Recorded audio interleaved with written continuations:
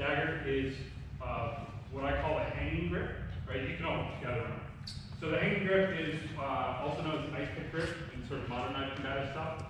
And this is primarily how Meyer uses the dagger. He's got a couple of other grips. He mentions a few times.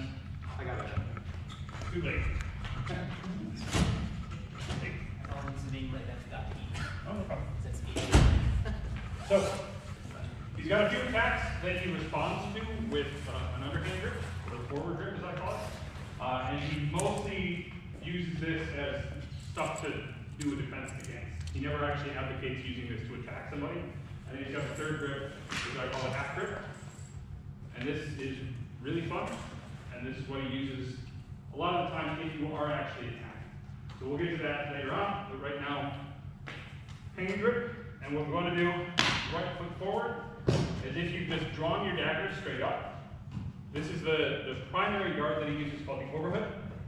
So overhood, if you think about it, it's like a high hanging guard with a longsword. It's very similar to the same thing. Okay? So again, it's done like that. And all we're going to do is make a cut or a thrust from up here down to our left side. Okay? And it's the same line that you make if you're attacking with a sword. Think about ear to hit on your opponent or whatever. Straight down. From there, reverse your arm. So the dagger is pointing out. This is actually the side guard. Meyer calls it the Nevin hood or the middle hood. You go straight back up. Okay? And then we bring it down here. I think this is the middle hood. It is. Yeah. Middle hood, Nevin hood, doesn't matter. Anyway, so down here, this is again just as if you've drawn the dagger and you're holding it above your waist. Here's the problem. Biomechanically, this is stupid. This will not work. You're going to end up hurting yourself before you hurt the other guy, and it's not good structure, it's useless. So instead, Meyer advocates using this as basically punching with the guard itself. Bring that straight back up like this, up to your left side, and then down. Okay, so we just want to do that pattern really quickly. So it's the first 4 cuts of the Meyer square with just a dagger, right? Down, up, down. Still want to do this. Yeah. So yeah, don't do this guy. And remember, when we're making our attacks, just like we did with longsword and everything else, right? You're putting your hips into all of these actions to make it a lot stronger than just kind of going whack with our arms, right? So primary importance, keep the arm out straight down, and as basically as little movement as you can put into your arm as possible. You want everything to be basically rotating from the bottom.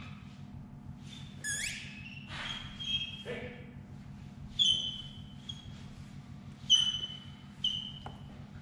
Alright.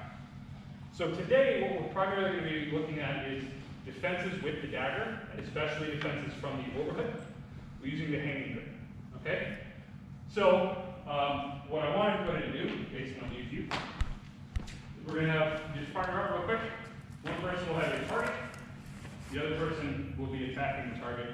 And I want you to just give basically 10 or so pretty solid strikes to whatever target they have. And vary them up from, different openings. Try to do like quick combinations, make an attack and pull it, or it hits, and then attack a different one, just like that. So do 10 or 12 of those, yeah. Throw in some palm punches, those are super cool. Yes. And do that. Again, this is we're still sort of trying to warm up, so warm up.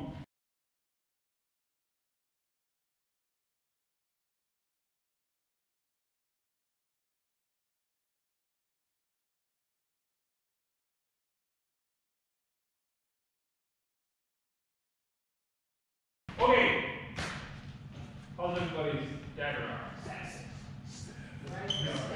All right. So, yes. So we're going to focus on, again, barring was what I'm going to call it. Meyer actually doesn't necessarily call it that, but it's essentially what you're doing, right? You're going to use your overhood position essentially as your defense, right? And overhood is one of the things I like to think about overhood as, again, being a position that you get to when you just draw the dagger. This is something that most men would be wearing on their person all the time. or at least have them sort of within easy reach. So if you need to get into a guard or a posture to defend yourself, straight up, right up in front of your face, very aggressive. The idea behind this, I think, is mostly that if somebody's coming up, trying to attack you, and suddenly they've got a dagger in their face, they might think twice about attacking you, and that's just as good as winning a dagger fight, if not better, right? Less chance of actually being stabbed. So the overhead's really important, not only because it's super aggressive, it tells the other guy, like, if you come any closer, I'm going to stab you, regardless of what happens in between. But it's also really important because it's a really central place to intercept most of the kind of attacks that Meyer describes. And most of the attacks, like we went over last week, are going to be those really big, overhand, extremely telegraphed, very intentful attacks. Like I'm going to try to stab Jason basically right in his big old skull right here, right? And essentially, this one works. Right? And this again follows a lot of social ritual. Very few people, unless you're a high-ranking official, you probably don't have to worry about being assassinated. There's probably not going to be like 6 guys waiting for you to walk past and just knife you to death in an alley. But if you're in a bar and somebody accuses you of cheating and they pull their dagger, like this is a very consciously constructed social ritual. So you know what's coming, right? And so a lot of this has to be understood in that context, where like this is intent. Being up here and saying, I'm competent, I can defend myself, and if you come any closer, I'm going to stab you, right? And that's essentially what you want. That's the signal that you want to give if somebody's going to come at you with that. So it's also very, very useful because being in this position is very easy to defend from. So in this example, I get accused of cheating cards, whatever. Jason decides to come at me, and I get this up, right? What I'm going to do is just move my hips just a little bit and move my straight extended arm right into the path of his dagger, just like that. And that's it. That's step number 1. So we're going to do that like a lot. So if you should have something on your wrist because this is going to hit your wrist a lot, okay? And remember, when we first start, it's okay to go fairly slow and fairly controlled. So like Jason and I come in, and once I kind of make this bar, I want Jason to put a little bit of weight on it, just to make sure that my structure is working, right? And then as you get more comfortable with it, then I'm going to do, right? First very comfortable, and then I'm going to put some heat behind it, just to make sure, that the structure's there, right? And so sort of play with it, see what works and see what doesn't work. And really what we want to do is, again, as soon as you shift your hips into this action, you want their dagger to stop almost completely. Okay? That's really imperative for the next action to get to work. Okay? Masks are probably a good idea, especially if you're going to kind of work with possibly not having a pair in place. The good structure is like a brick wall, and the bad structure is it just goes right through your head. More or less. There's not, unless you're going very slow, there's not a lot of play between good structure carry and badly structured carry. Badly structured carry is just going to hit you right in the knee.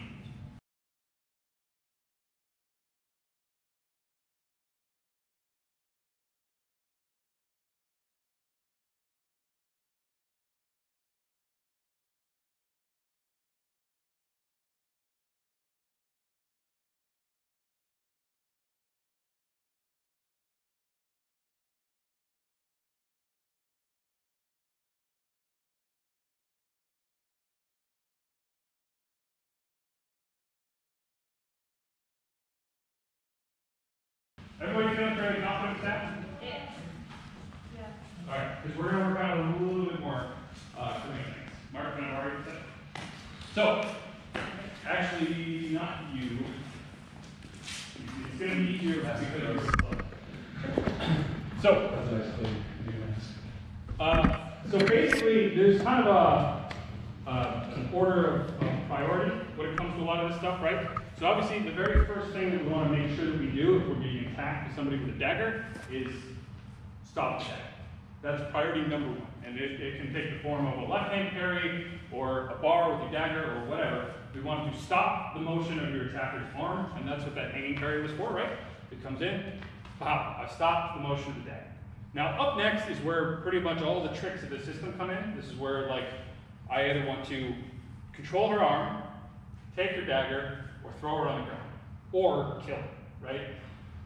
And basically, once I get to a point where I can disarm her or throw her on the ground, I can make the choice to actually kill somebody, right? That's the whole basis of, you want to control the dagger arm is essentially priority number one in almost any dagger fighting system. So, the hanging parry, right, we stop. So up next, we want to seek a way to control her dagger arm or disrupt her balance or structure. Basically, prevent her from being able to follow this up with anything else. So the next step that Meyer has, this is, might all want to get a little closer to see it because it gets kind of goofy if you haven't done it before, is what we're going to do is clinch with our dagger, between our dagger and our wrist.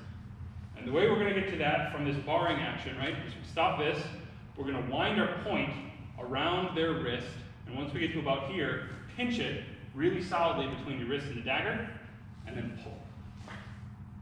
Okay?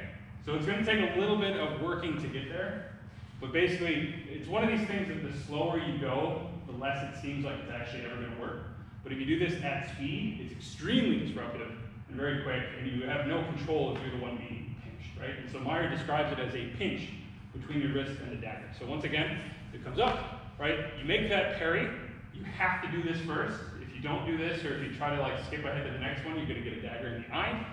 And then you just wind this around, pinch, and usually what we're going to do is that triangle step, that power and flank triangle step, back around to the other side, okay? For those of you who weren't here last week, I'll give you a quick show of what that is, okay? But otherwise, again, you make that first bar, wind the point around the wrist, pinch, and then basically control it around, okay? Any questions? Does it matter which side they were attacking you from? For this one, start out with the attack from their right. Okay. If we'll get to the attack from the other side in just a moment. Cool. Yeah. Okay. Super quick.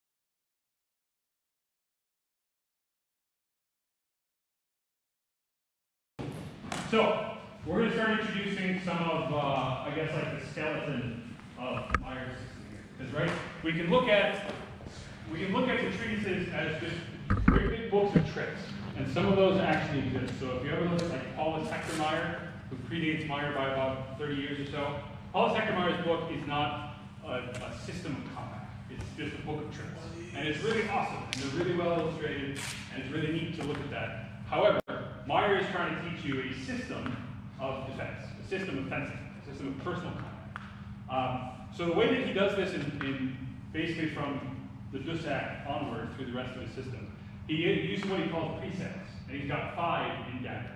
The first one is something that we just kind of worked on, and it basically is, if somebody's attacking you, what you want to do is get over top of their arm and force their arm down.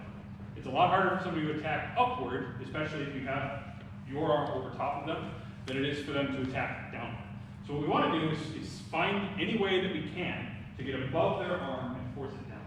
So what we did with that one, right, was that we are in a position of relative weakness, even though our structure's good, right, is that I've made this defense, but I can't do anything than just protect myself. So I either have to go with my left arm and do something, or I need to get above his arm. So what Meyer does with that is just get over top of it and bring the arm down, right? And so this is actually the very first shuk, the very first piece or play that Meyer has in his dagger system, right? And it's essentially what we just did. The first half of it, get here, go over top, force the arm down. After that, you give him a strike with your pommel to the face, bring this back up, and then you kill him. Right? However you can. So like, you can end this at any one of those points. Right? So if Jason is just a drunk burger who's coming at us, huh?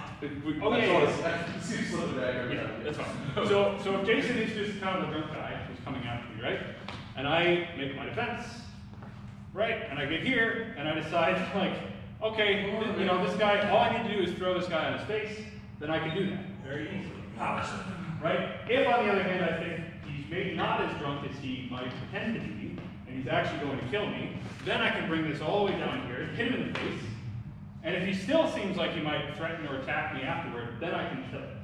Right?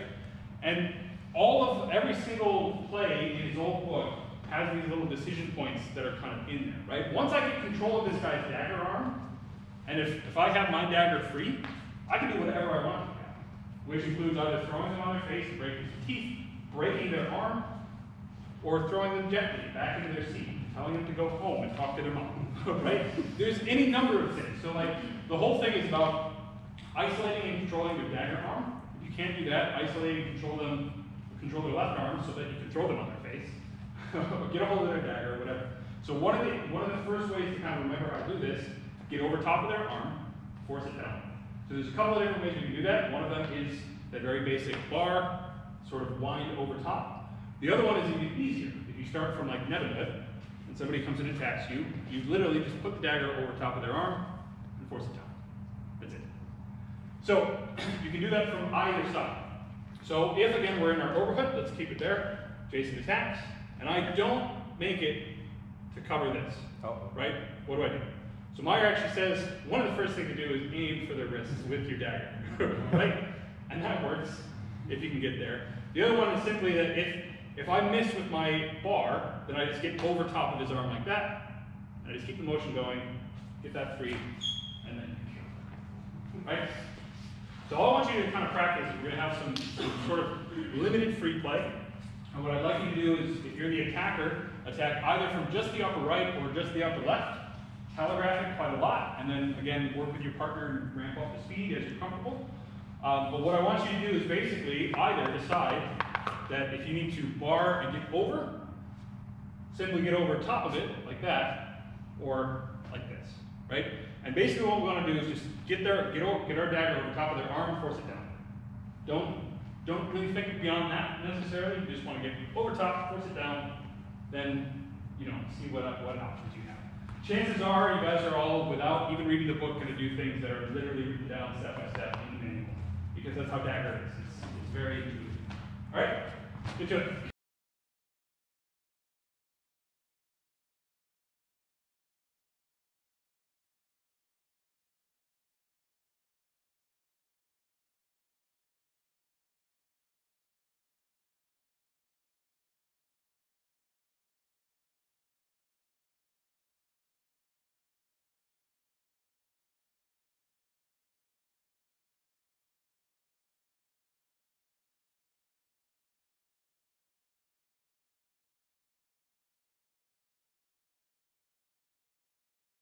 So this comes in right, you want to go because basically, if I can get Cameron to this point, I don't have to do anything else. Oh, okay. Right? So like what I want to do is disrupt him as much as possible through the whole thing. So if I can just go pow like that, he's not to push him to the other side. He's not going to do anything. But if he's still a little bit in there and there's still some resistance, that's when I kind of come around like that. And then he's turned around more, right?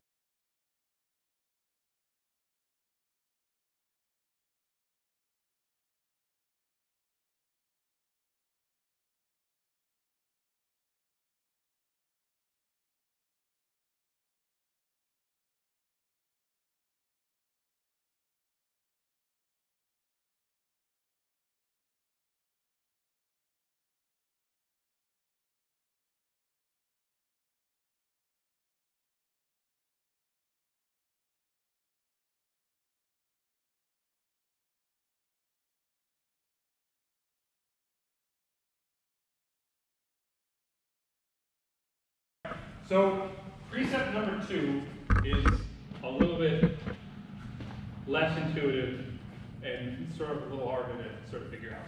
But the idea is that precept number 1 is all about getting above them and attacking. Precept number 2 sort of deals with what to do with somebody attacking kind of your hand or your arm, right? So if a couple people have already pointed out, right, if I'm standing up here, why are they ever going to try to attack your face or your arm or your chest or anything like that? Because again, they have to sort of get past my dagger to do that. So what are they going to do? Well, they're going to do exactly what Laurel's doing, and they're going to attack my hand and my arm, right? And that, I think, is another reason why the overhood is something that Meyer really likes, is because I actually don't want my arm back here, because that means it's a lot easier, straightforward path to my precious eyeballs and my throat and my chest and my stomach and everything else. So I want this to be here because I would rather Laurel attack my arm or my hand, because this is a lot more mobile than all of the other squishy bits in my body, right? So the second precept is essentially that if they are attacking your arm, if they're trying to suppress your arm, go underneath them, then get over top of them, then suppress their arm down and attack their face. Alternatively, you ignore their arm completely, get around them and attack their face or hand, right? And it basically depends on what they do. So this one is essentially, you use just a void, just a basic void of any kind, whether that's just dropping your arm or moving your body or stepping out.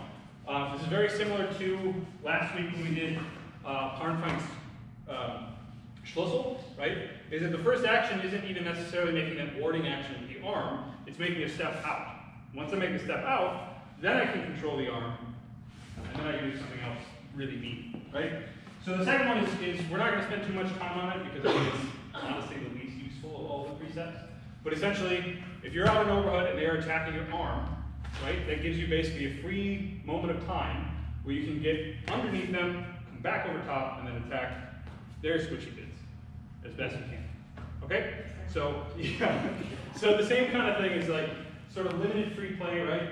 We're going to have a defender basically in overhood, and what you want to do is essentially void however you can, and when you're the attacker, right, make sure you let them know, this is a good time for math, make sure you let them know that if their void doesn't work, like, hit it. Not hard, but just, you want to make sure that this stuff works, right? So if I think that I'm like, yeah, I can just do this, right, and it doesn't work, make sure you let them know that it doesn't work, right? But yeah, so just kind of, you want to get over top of it, and you can do that by just kind of denying them any control of your arm at first, then basically, precept number 1, suppress their arm or attack their face.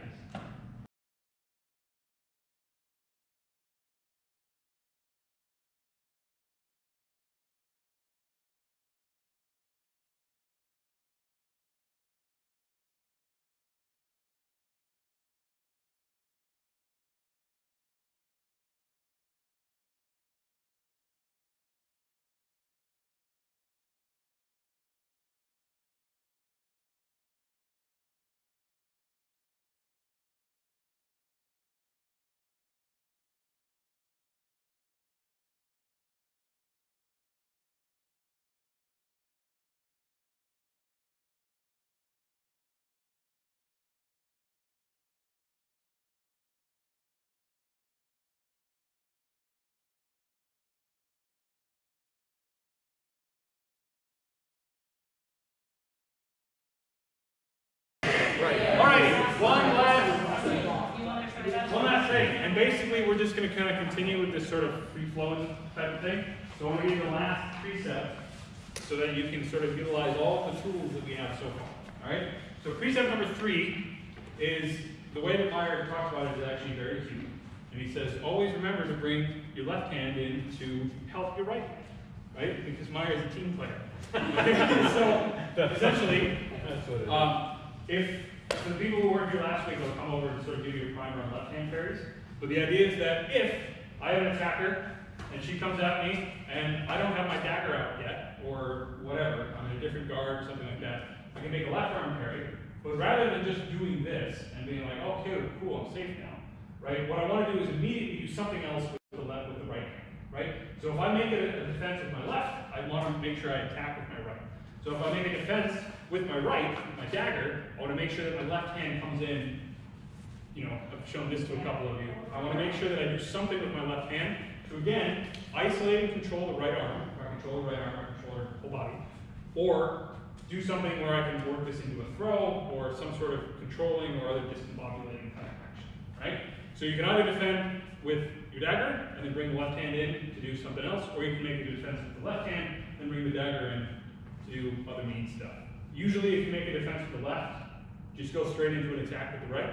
But again, if you want to work in some choices, there's some really fun stuff that I can cover and show some of you, because I think it would be fun. Okay? All right, get to it.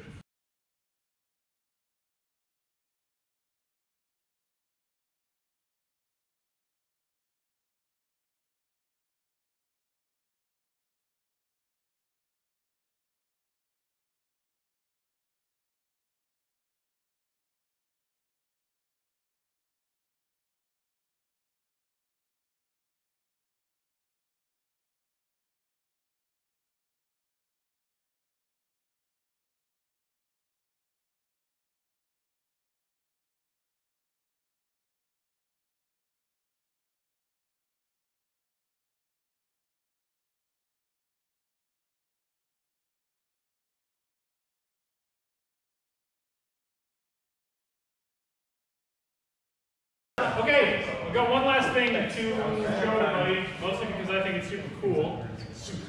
All right, so Meyer has two shows right at the beginning of the book. The first one we've already sort of halfway done, or the first one we've done more or less all the way. So, Jason, since you're right there. So so Jason comes and attacks overhand, right?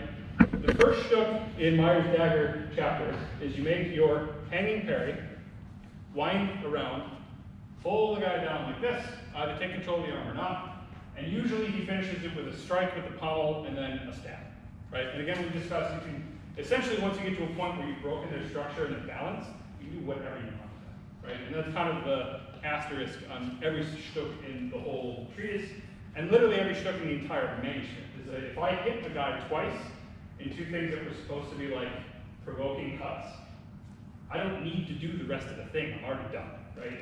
I've hit the guy, that's it. So number two is basically, we went over that before too, right? It's this sort of crescent parry, right? Where you miss that first barring action. So you bring this around, and again, control their arm, I'm gonna do that. So the thing I want to show you, which is really cool, is he says, you can do this from both sides, right? And what he means by this is, if Jason is coming at me from his left, right, and I'm in here, and I do the first shtick, which is I make a barring action with my hanging grip, right? When I wind my point around his wrist, that's just shtick number two. That's all it is. I just had to take an extra step to get on the other side. And if he attacks on the left side and I get over top of it, right? Well, this is just shtick number one, right? So like, those two are basically, they like what precepts do they embody that we've talked about so far? The first one getting it over. Yeah, the first one is getting over their arm and bring it down, right? And it's very, very clear in both of those. Which other?